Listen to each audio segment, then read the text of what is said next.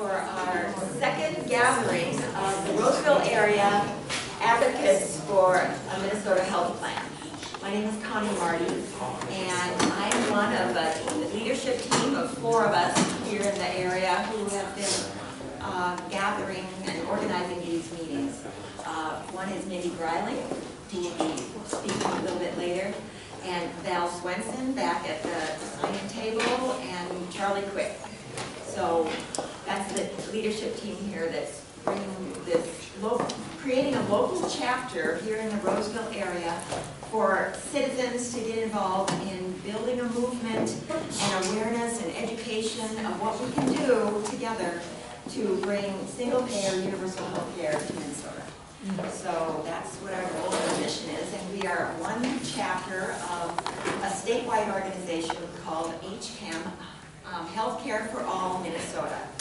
And there are local chapters all over the state of Minnesota rising up because we realize that citizen awareness and action and speaking out is what's going to bring change on the healthcare issue here in Minnesota. So what we're going to do tonight is we have a speaker, Roach, who I'll introduce in a moment. And after she's finished speaking, then Mindy Greiling will lead us in a conversation about what kind of actions can we take right here and now to make a difference. And then we'll close. So I'd like to introduce Roach, a good friend of mine. I've known her for a few years now. She is the executive director of the Minnesota Nurses Association, and we are so happy and excited you could be with us tonight. She is a dynamic speaker on single-payer healthcare plan. She is nationally, she speaks all over the nation on this topic. She had, in August of 2016, she was named one of the top 100 most influential people in the healthcare area. And she's a tough negotiator on labor, I can tell you that. And just passionate for single-payer healthcare justice for all of us. So welcome, Rose, and thank you for being with us. Absolutely, thank you, Connie. Well, good evening, everybody. Thanks, Connie, for inviting me to talk with you tonight. I want to start out with a silly joke, okay? Because sometimes they say start out right to get everybody laughing. So when I worked for 11 years in California, born and raised here in Minnesota, went to California, worked out there for 11 years, came back to work for the nurses, did a lot of healthcare work out in, healthcare policy work out in California as well. And they thought I had an accent out there. I don't know what they were talking about, because I certainly don't hear it, but they hear the heavy Fargo, type of accent when I speak. So a lot of times the way I started when I would go out and talk about healthcare and single payer out there, I would start with an Ole joke. And I say, so Ole worked in the fish factory up in Duluth, Minnesota. And one day he had an accident. And in the accident he lost all 10 of his fingers. So they rushed him to the hospital and he gets into the emergency room and the doctor says, well, Ole, oh my goodness, where are the fingers? He said, well, what do you mean, where are the fingers? He says, well, nowadays you could put the fingers in a container with the ice and bring them in and we could reattach them. And Ole looks at the doctor and says, well, how the heck was I supposed to pick them up? And that to me is a symbolic joke about this not so funny healthcare system. How are we supposed to pick up the fingers, right, once they come off of our hands? So, first of all, greetings from your nurses. The nurses absolutely believe that the only way that we can get to a healthcare system that actually provides healthcare for everybody is through a single-payer system. They've been working on this for over 20 years. They were instrumental in bringing Minnesota Care to Minnesota, and they are not stopping now. Now is our time, as a matter of fact, to move this issue on both a state and a national level. So I know you were lucky enough at your first meeting to have the main man himself, the author of the bill, the activist, advocate extraordinaire, Senator John Marty here. So I don't want to repeat a lot of what he talked to you about, which is some specifics about the bill and how it's going to work. I'm going to focus a little more on just a tiny bit of history around reform in this nation, because this isn't new. We've been trying to deal with making this system work for human beings for a really long time. Then I'm going to go and focus a little bit on providing some frontline perspective, meaning from the nurses' perspective, and that is on why the nurses are fighting for a sane, humane, patient-centered healthcare system, and what is wrong with the current system that is not any of those things that I just said, and how are we going to change the system? How are we going to make it happen? So with that, I'm going to get going. So the nurses, endorsed this guy straight out of the chute. That we were the first national union to endorse him. And one of the things he said, and I think this sort of sums it up, right? People who can't afford health care do not deserve to die. I don't know how we can make it any clearer than that. And I think that's a good way to sort of set the table for this presentation. So a little bit of history. I know this is a kind of a convoluted slide to some degree. I'm going to step back a little bit so that I can make sure everybody can see it. So as far back as 1915, there was a group called the American Association for Labor, and they brought forth some legislation, labor law stuff, but it included actually healthcare insurance regulation and reform and compulsory health insurance for everybody. At the time that they brought that forward, they forged an alliance with many organizations, including the American Medical Association. Then World War I intervened. Commercial insurance companies mounted a really powerful opposition to moving in that direction. So the AMA ended up changing their mind about how they felt about it, and everything ended in 1920 when the New York State Assembly killed the bill. Then you have Social Security. Social Security originally had basically Medicare for all in it, right? The problem there was that the insurance industry went a little nuts and didn't want it in there. And of course the thought was, let's at least get the pension part of that passed, and so there was a sacrifice made. Stepped away from the health care piece and then figured, well, we'll run that separately. You may not think that the Murray-Wagner-Dingle bill, which is really more about labor again than it is necessarily about health care, but it actually did include a vehicle for national health insurance for everybody. Again, this one was backed by the CIO, not so much the AFL. Then when they got together, finally everybody got on board.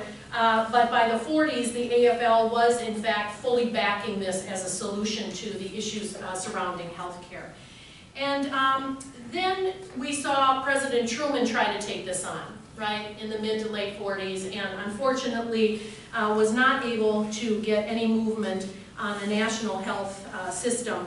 And even the Taft-Hartley Act, again, Labor Act that passed in 47, which really ended up destroying health trusts that were run by unions, because it brought in management on the other side, and suddenly everything became fairly convoluted, and you started to see even the AMA weigh in on this idea and sending out a postcard saying that this will cause interference in the personal relationship of a doctor and patient, taxes, bureaucracy, and of course it's the same today, unfortunately. So we then move into, where we get Medicare and Medicaid. Then in the 60s, this is where we really entrench our employer-based system, right? That you're going to get your health insurance and health care taken care of through your employer. And on top of that, we are the only nation in the industrialized world that does that, by the way. And then in 1973, up to 73, it was illegal to make a profit in health care. And then we have the passage, thanks to a guy named Kaiser from California, and President Nixon, who got together and decided to create the Health Maintenance Organization Act. And now it was okay to profit off of another person's suffering.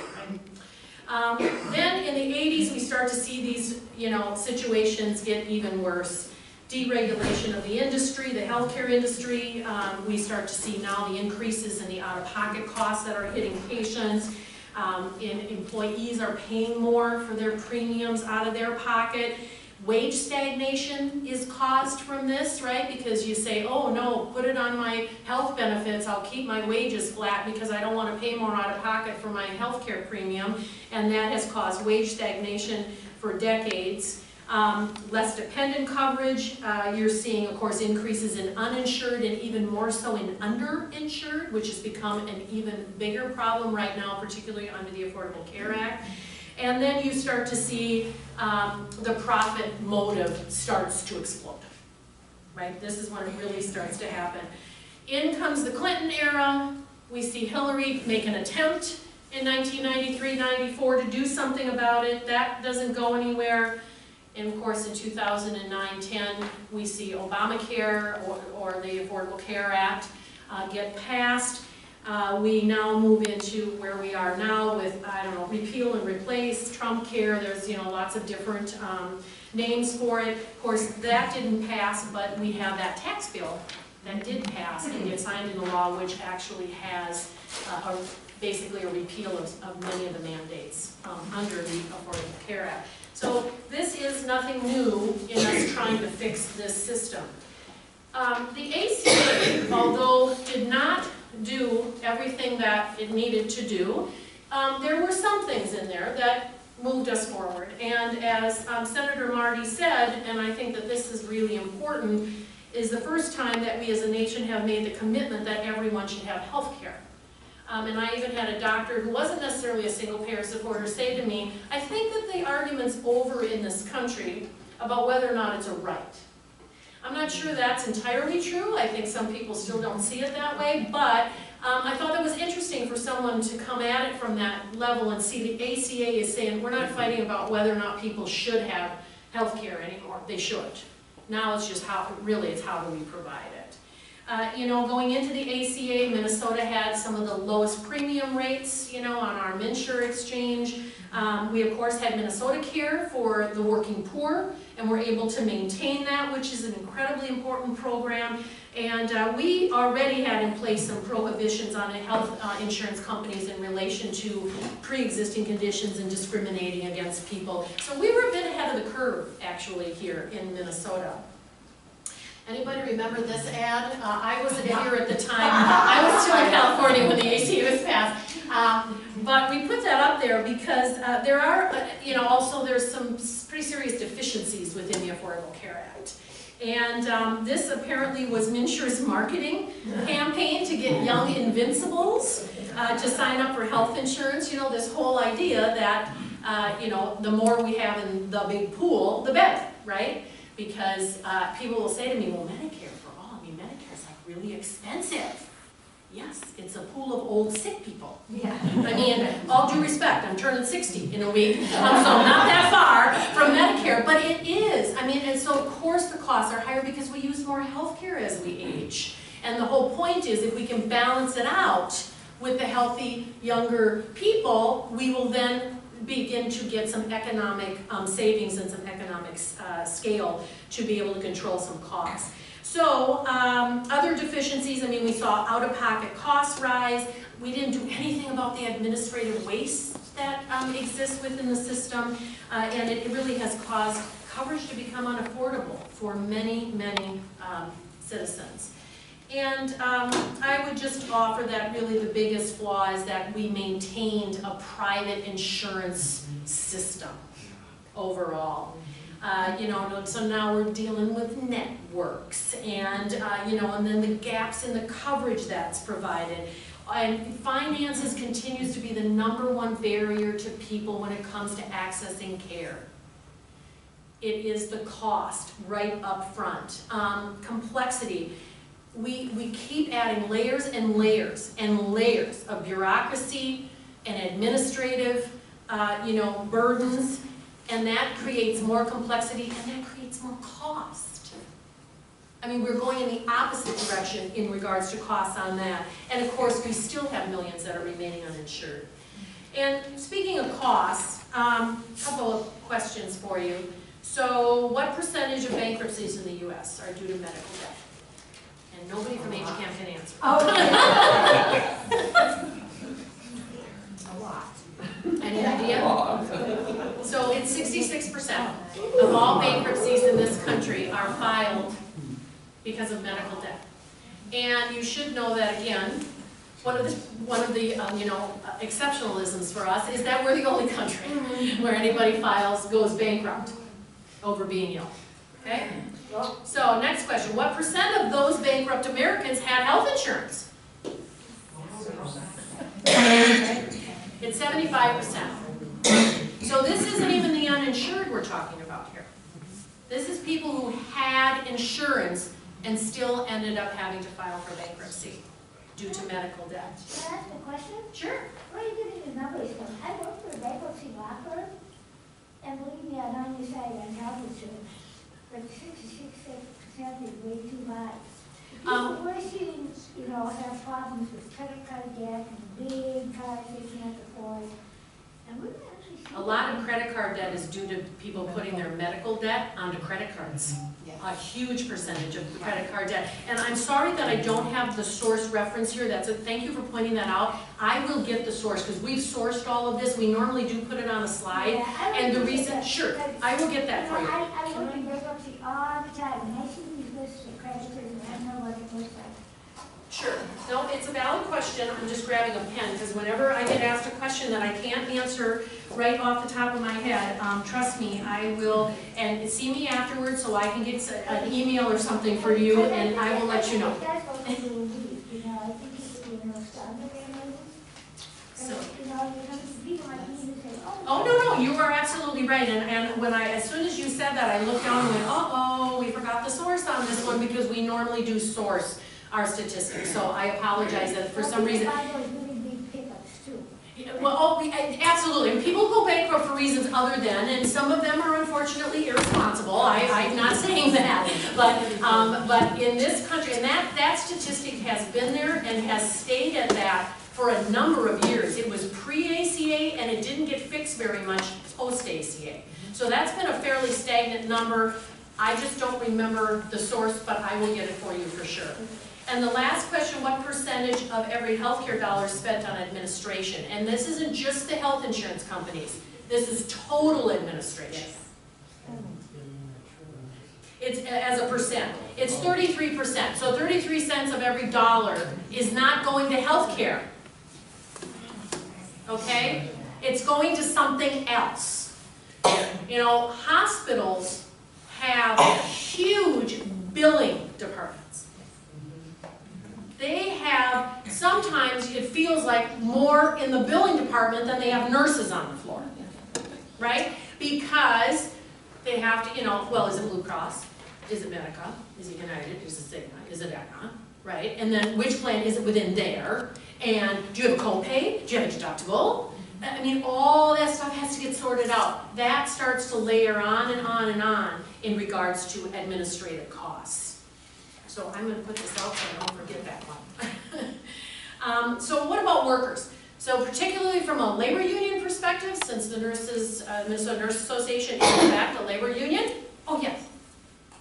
In that figure, are you including things like prior authorization? Yep. All of that. That's exactly right. Yes, that prior authorization stuff, all of that is included in that administrative cost. And some studies have even said it's getting closer to 40% now. Right. So labor, this has been the #1 issue at the bargaining table for many years for any of us who are organized into a collective bargaining agreement. We fight with each other, with management and labor, over the cost.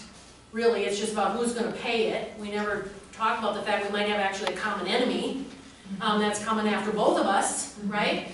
And so we still, as I said, have mostly an employer-based system in which we get access to health insurance. And then you can see the others is through their government programs or doing direct purchasing like through MNsure on the individual market or being just simply uninsured. And as I said earlier, I mean, the fact of the matter is workers have been giving up a lot in wages or any other type of benefits, sometimes contributions to pensions, anything like that, simply so they could balance out and not have such a heavy hit in their paycheck for their insurance premiums. And, you know, it really is true that we are at the point where it's a failed strategy to think we can bargain over this issue anymore, which is why many of labor, not all, nurses are working on it, have finally recognized that we have to move this off of the bargaining table and have it be a public good, right? That's what we really need to move towards. You can see here where this is what makes it unsustainable. You have overall inflation is the gray, the light blue is workers' earnings, the darker blue is workers' contributions to premiums, and then health insurance premium increases themselves. That alligator mouth is not sustainable. It's not sustainable for workers, it's not sustainable for businesses, it's not sustainable for government, it's not sustainable for families. That's why we have to fix it. And I can't not say a word about these folks. Big Pharma, you know, is a bit of a problem in our system. And I just want to provide this particular slide because they also do good stuff, right? At least they provide something that helps us, you know, for the most part. They have some caveats to that as well. But we often hear that the reason the drugs cost so much is because they have to do research and development.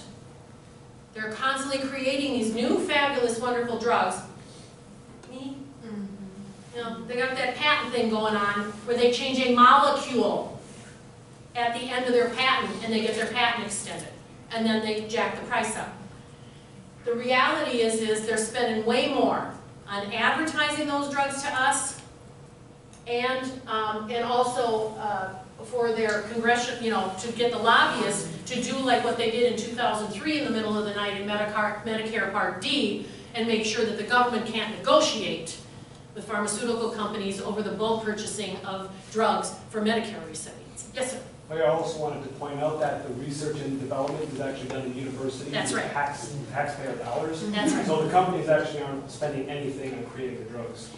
Very, very little. They do a little, but it's very, very little. And you were right. We are already paying for that through the taxes we pay in the universities because that's where most of the research and development is actually done in this country. So, yes, Paul? Can you convert that 180 million to the same metric? Oh, me right off the top of my head, no, but we could probably do that math just to see what it's, yeah. They're pretty powerful up there on the Hill, right? I mean, there was Billy Townsend, right? He was in the House of Representatives, I believe, the leader of getting that piece I just talked about in the Medicare bill, make sure there was no negotiation that could happen. And I don't know, it wasn't very long after he passed that bill that he went to work for Big Pharma. And continues to make a lot of money as a lobbyist now. So, overall, the consequences of the Affordable Care Act really are just a continued reliance on private insurance. We're still employment-based. You know, this idea of market competition, I don't even know what that means in healthcare. I've always wondered, do we just bring everybody in the room from the insurance companies and see who wants to bet on the brain tumor versus the lung, you know, transplant? What are we talking about, right? Competition in healthcare, it doesn't work that way. It's our health. It's not a consumable good. You don't go buy up a little bit of health here and there and take it home for a while. We are human. We are all going to be sick at some point or injured. It is really in our public health interest to make sure that everybody in this room is safe and it doesn't have TB and walking around because we've now all been exposed to it if they do. That just doesn't make good sense, and it doesn't make good financial sense either. There's no real proven cost containment in the Affordable Care Act. We don't negotiate for bulk purchasing of drugs in that one either, and we just haven't changed how we pay for health care. They're trying to make some changes in that, and that's making things actually worse and not better. So I do want to just read the one quote that's on the side there from Alex McGillis. He's a Washington Post writer. He wrote this in October of 2010. He said, the Democrats' effort to sell the law to the public may be undermined by what even some ardent supporters consider its biggest shortfall. The overhaul left virtually untouched one big element of our healthcare dilemma, the price problem. There is no government single payer on the other side of the table. The 2010 law does little to address this. Its many cost control provisions are geared toward reducing the amount of care we consume, not the price we pay. The main reason for this is politics. So there was no price fight. It is one of those fine political ironies. The law derided as socialism may have had an easier time winning favor from a skeptical public if it was, well, a little more socialist. And I think that that is a good way to sum that up. So a lot of times I end up in my role, both mostly within labor, I end up in the room with the industry somewhere, whatever the industry might be. And particularly if we're at the bargaining table, a lot of times it's with insurance agents or whatever. And particularly back in California, I happen to represent school employees. So it wasn't teachers, but it was the food service workers and the secretaries and the bus drivers, right, and the custodians. And they would always bring in these really, usually very young, very blonde, very attractive women who would sit down with a really pretty glossy document to tell us why they had to, in this particular school district, increase the rates by 64% in 1 year. 64%. Now, the type of worker I represent is referred to as a classified school employee, and they are, needless to say, probably some of the lesser paid of all the employees in the school district.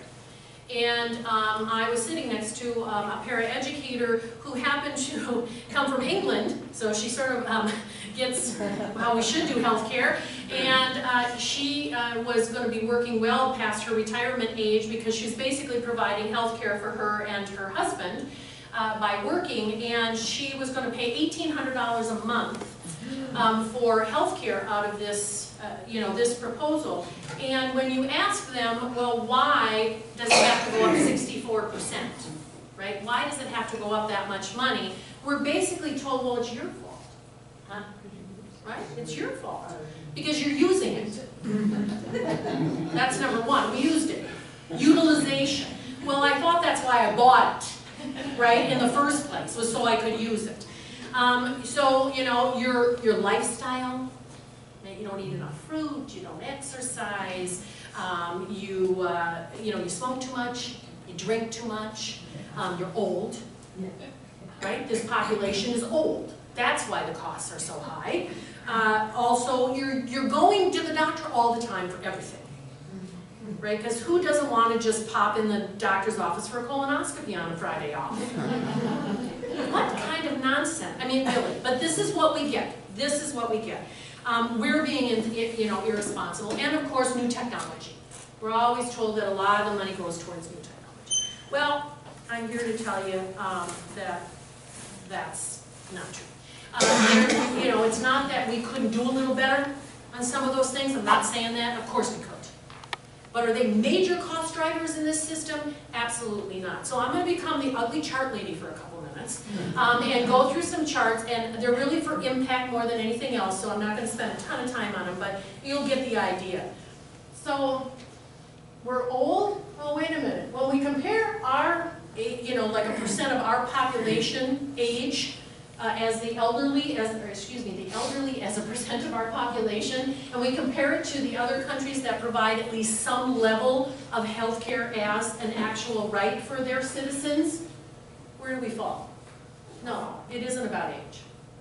So here is percent of population ages 15 that smoke daily when you compare us to the other industrialized nations that provide some level of health care as a right. And if I had put the drinking one up there, it's almost identical to the smoking one.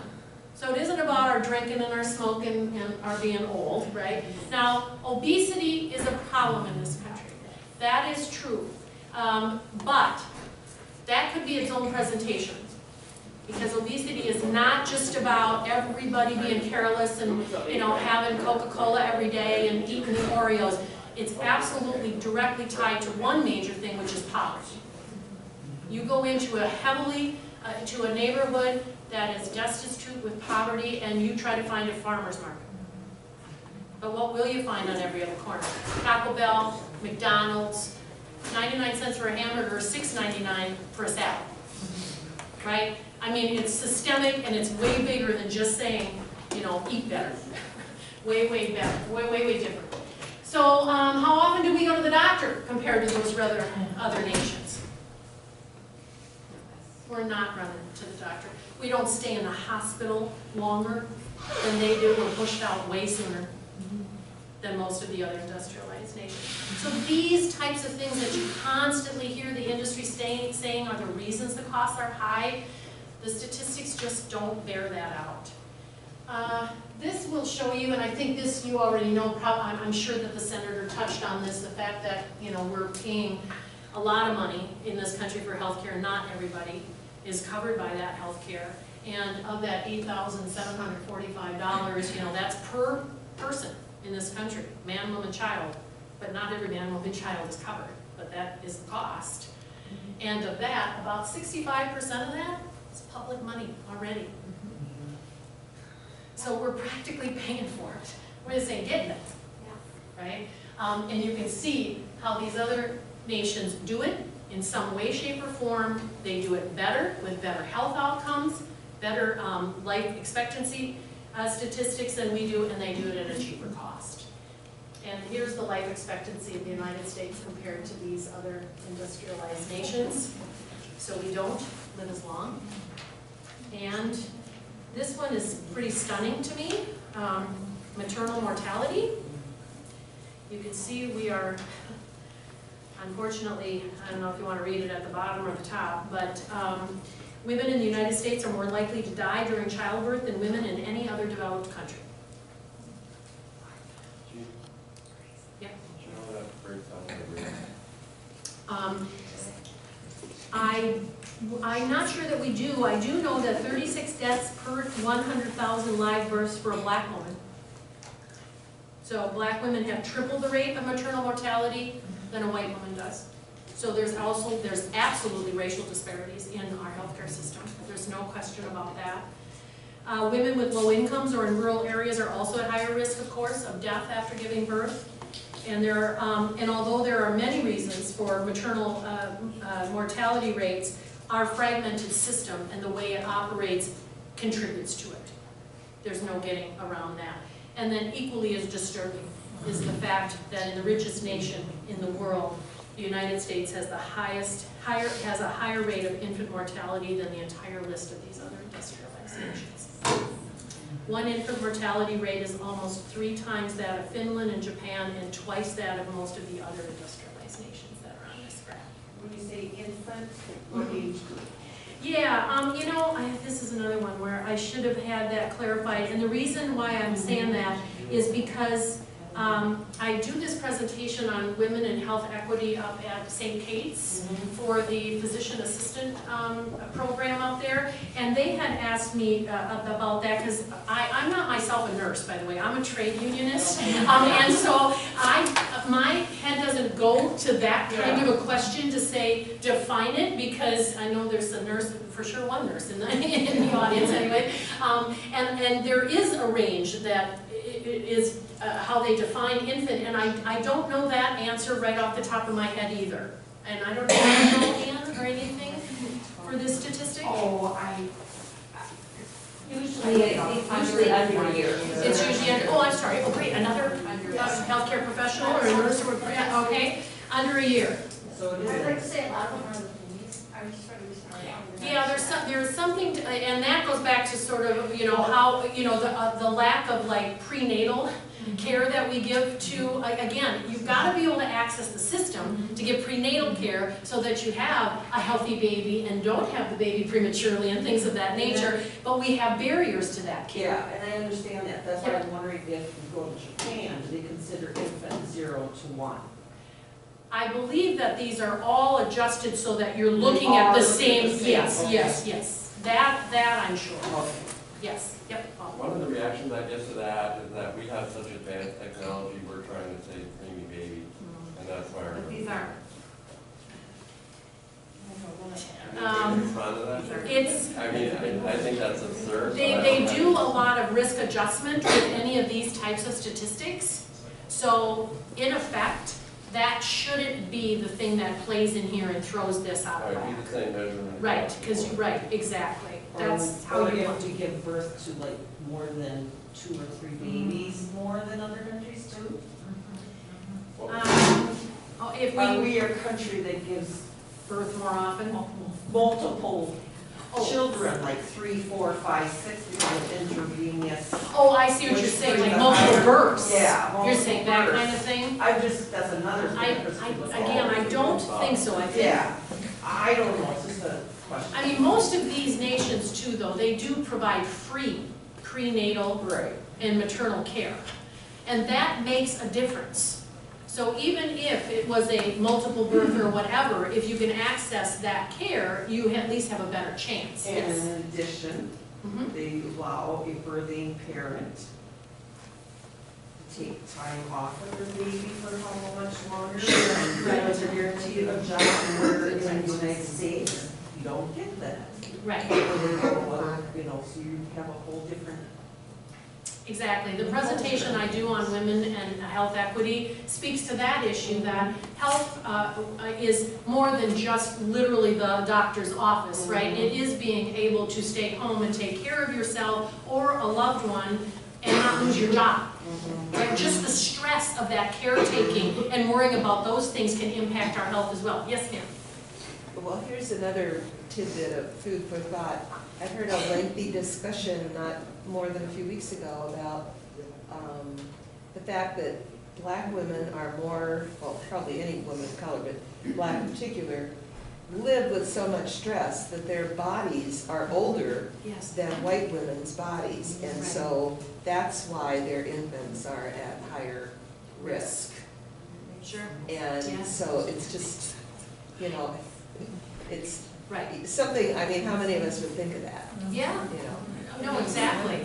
And, you know, a single payer system doesn't in and of itself wipe out all problems within the system, whether it's delivery, the delivery part of the system, or even the inequities that exist, but it sure starts to tip that balance in the right direction. It's the first thing we have to start to do to get to some of that other stuff.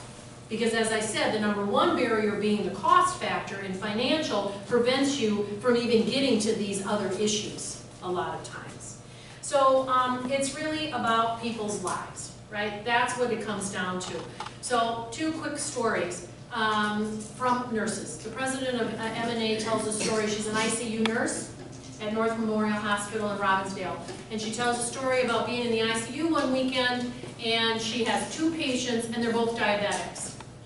And they're in there because they didn't have to take their insulin. And she asked one of them, what's the deal? They were intubated, right, for a period of time. And when they were not, when he wasn't anymore, she said, you know, what happened? And he said, you know, I simply can't afford my insulin, right? Insulin about $700 a month, $15,000 a day to be in the ICU and intubated. The other gentleman said, well, I have my insulin, but my son is diabetic, and he can't afford his, so I split mine. Right? So we are right back to this situation where we are penny wise and pound foolish in the way that we do healthcare in this country. $700 versus $15,000.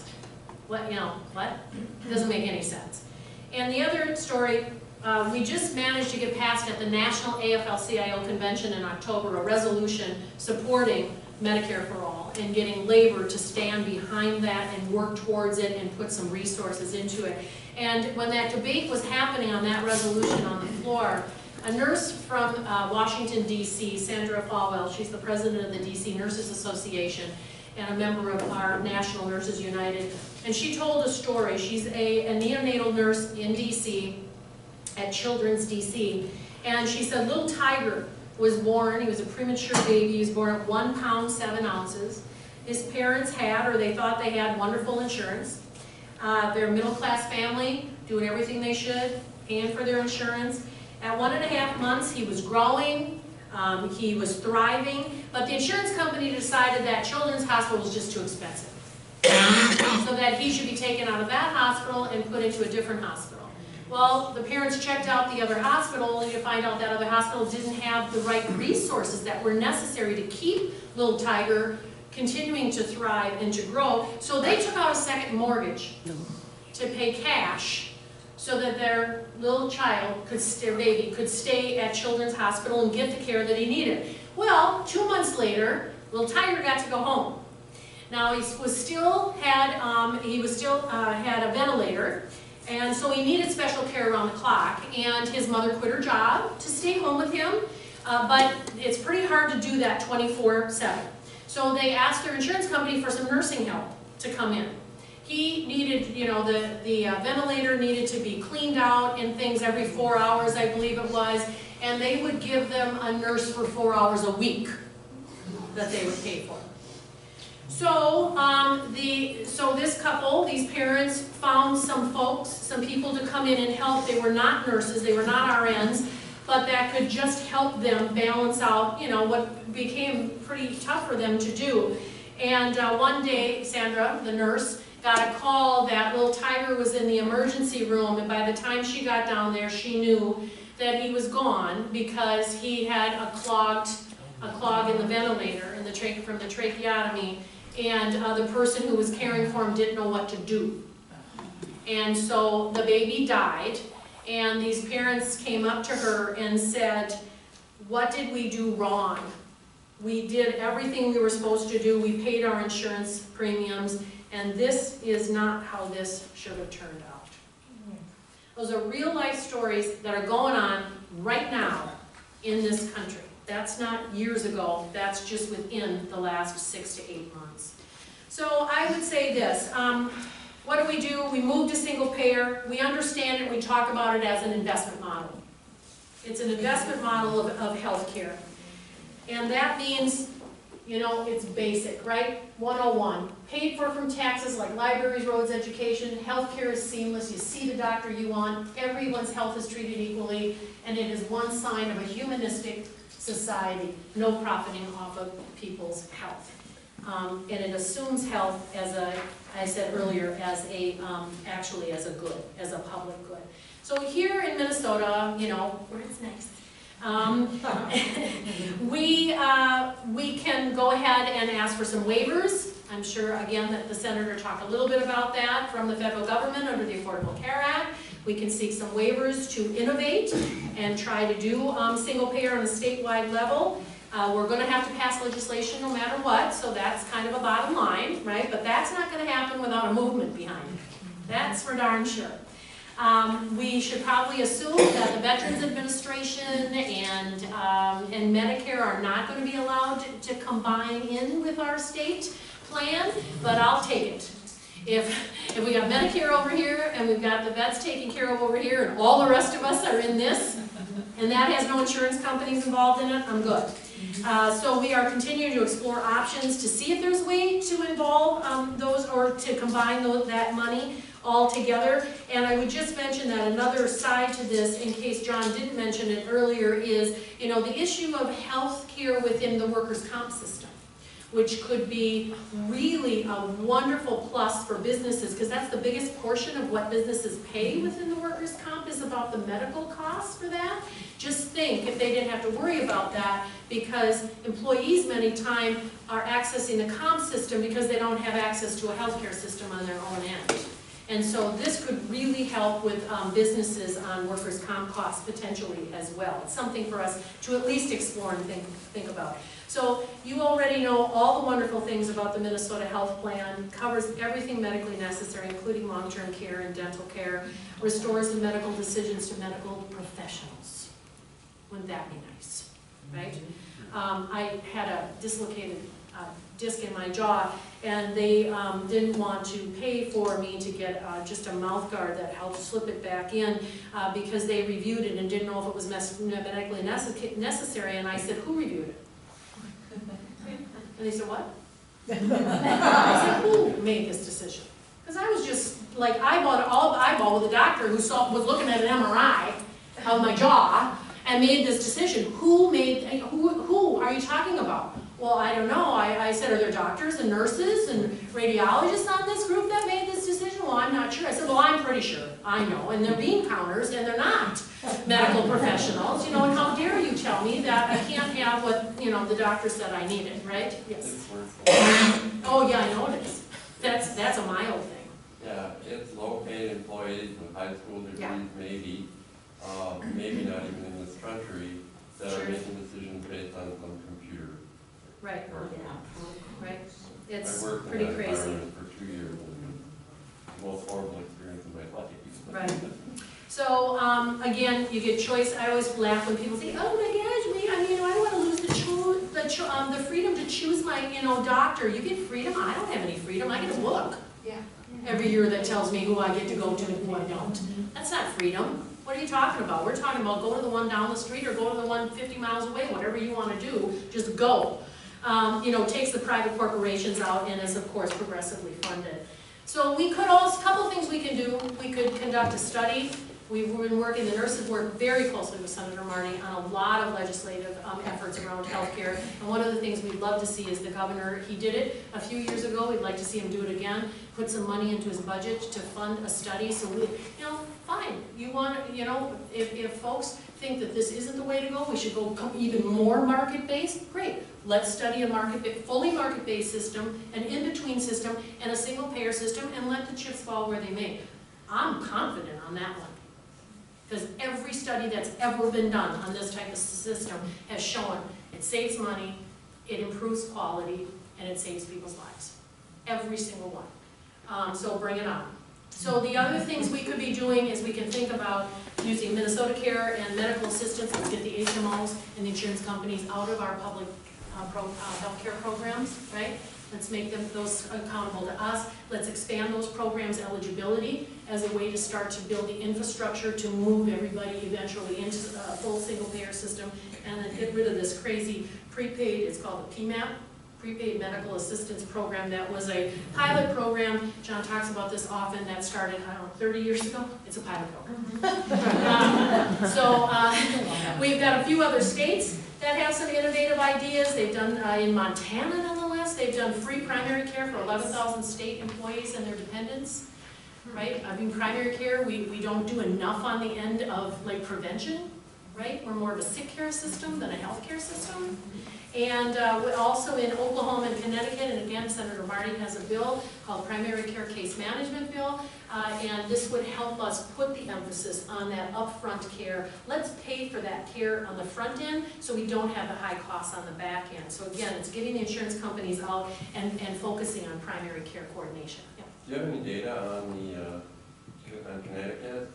The cost savings that they realized when they got rid of the insurance company? I'm just trying to see I don't here. have any numbers offhand, but Yeah, Connecticut is 15. I'm pretty trying to look at some of this.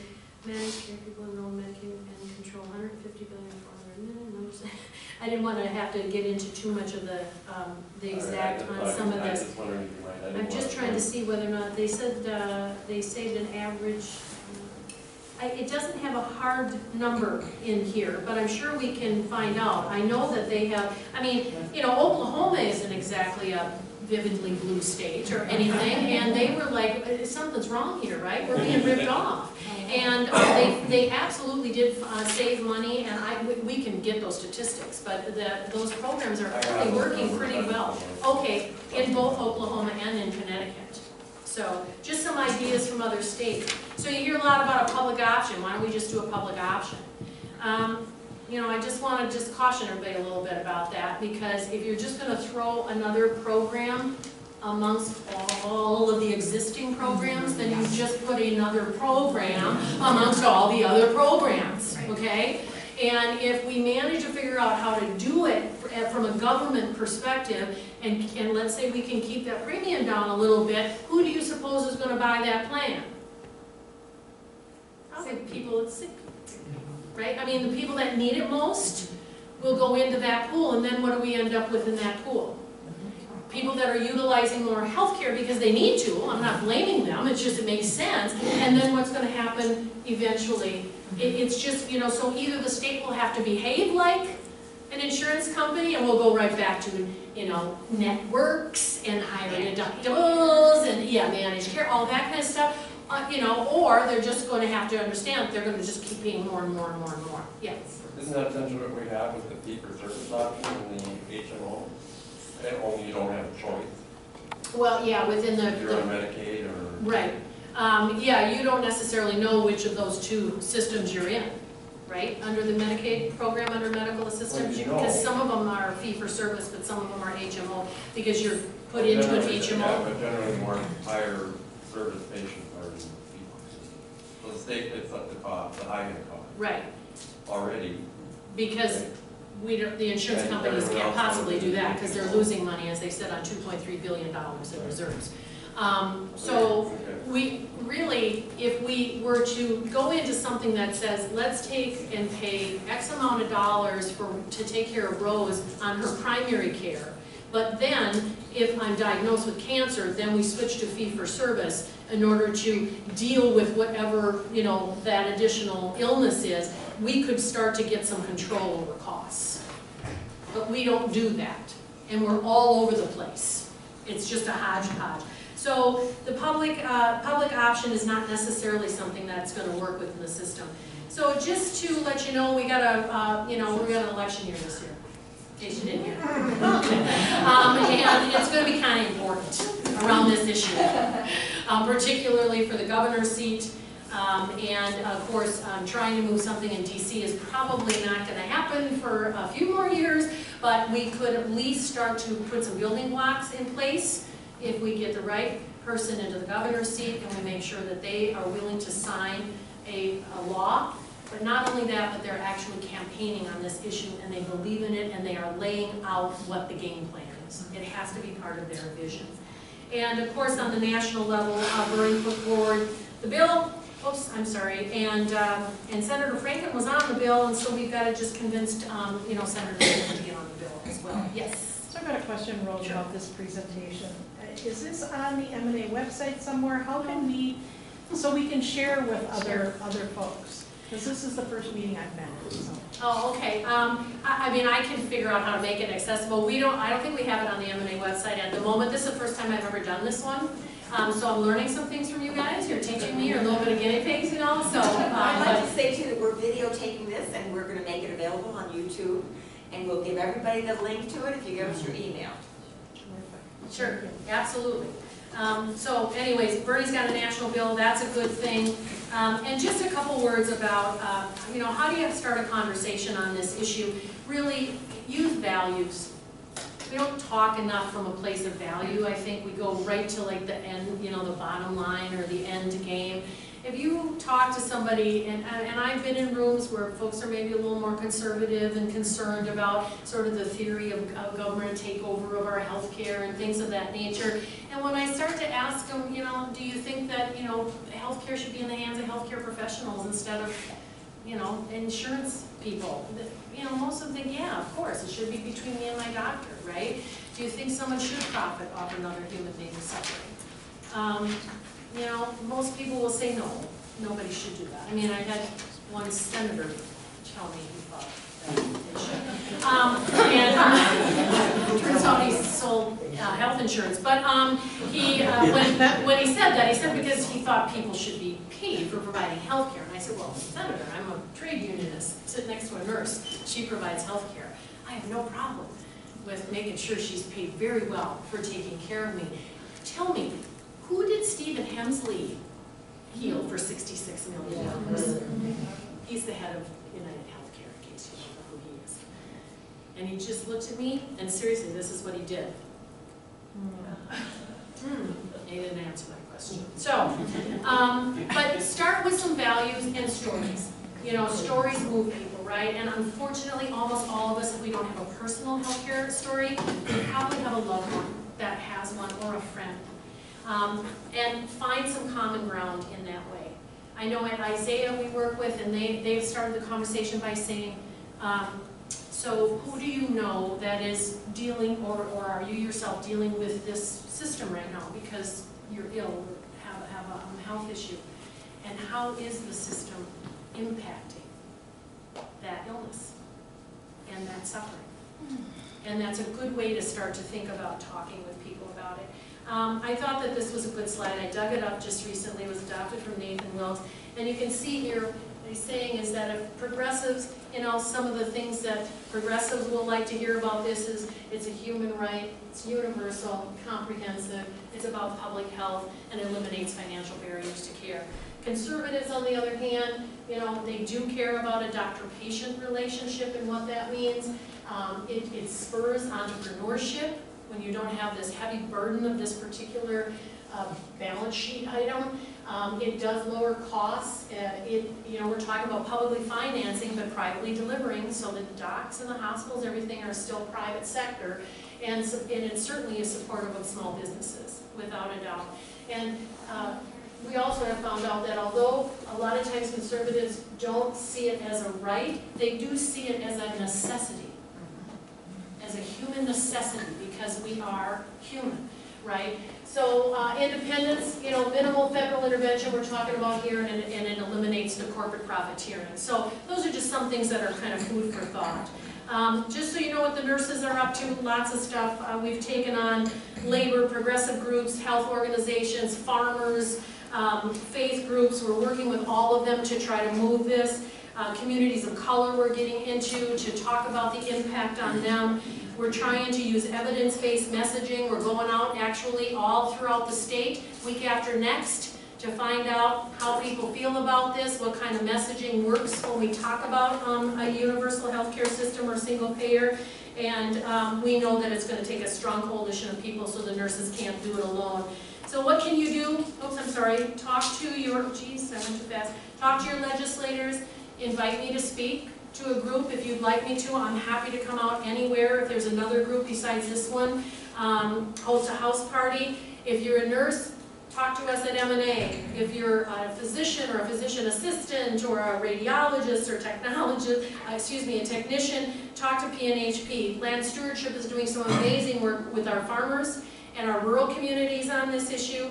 Isaiah, if you're within the faith community, the Main Street Alliance, I'm doing a roundtable with them next week actually, a bunch of small businesses that are convinced this is the only way to save their business. And of course, Healthcare for All or Take Action, both of them are working with the general public on this. So there's a place for you no matter where you fall into this. So just bottom line, it's up to us, right? Do we want to keep nibbling around the edges of a failed system? Or as Paul said, Wellstone, do we want, what he said was significant social change comes from the bottom up, from an aroused opinion that forces our ruling institutions to do the right thing. And that's the truth. So I don't know who you trust versus who I trust, but I know which side of the aisle I'm on here, and I'm going with the scrubs. Because, the health insurance industry, it's a lot of bureaucracy, and it answers to its shareholders. Nurses answer to their patients and to their community. They know what it takes to fix this system, and they're saying it's single payer.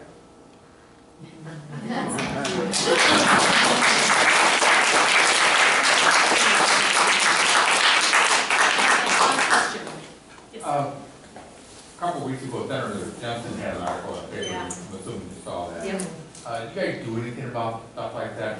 Obviously, not healthy for us to hear. We didn't have to. Senator Marty did for us. He did a great response, actually, and laid out, nobody could say it better than what he said, quite frankly. I believe HCAM also, did you guys do a response to Jensen's? I can't remember. I think it was, okay, I There couldn't have been remember. several letters written, I think. Right. Told them a letter. Yeah. Yes, there was some recent ones just that Ron had sent out this week, actually, that posted over the weekend in response to Senator Jensen's claims. But seriously, once we saw that Senator Marty was going to take it on, we just felt we didn't need to because it was, the two senators, and he's just so articulate on this issue. He was able to just peel that onion and go point by point by point. So we just, in that particular case, we chose not to. We have, however, absolutely responded to some of those public types of, I don't know, it sort of feels like it's kind of propaganda-ish or whatever, and we've come at it and we've tried to get our counterpoint in. Sometimes we make it, sometimes we don't. The newspapers choose, not us, but we certainly try. I've been on NPR talking about this. I've done national radio shows about this. The nurses have got a couple of nurse-specific channels that they like to talk about this on. So we're trying to get into every medium we can, and we are going to spend some serious money, the nurses will, on some, like, I know it sounds a little crazy, but Facebook ads and things like that that get people's attention to start talking about it. So we're going to use social media and all the different tools we have available to really build this movement. Yes, When will the nurses endorse for Minnesota governor and? we have. Oh, The nurses endorsed Erin Murphy. oh, I didn't. Yes, Okay. yes, Erin is a nurse, and, yeah, and that helps, I guess, but that wasn't the only criteria. I want to be clear about that, but Erin is out talking about this issue on the campaign trail, and she has laid out a vision for how we get there and a plan, so she's not just like saying the words, she's actually got it as part of her campaign platform. So the nurses endorsed Erin in September.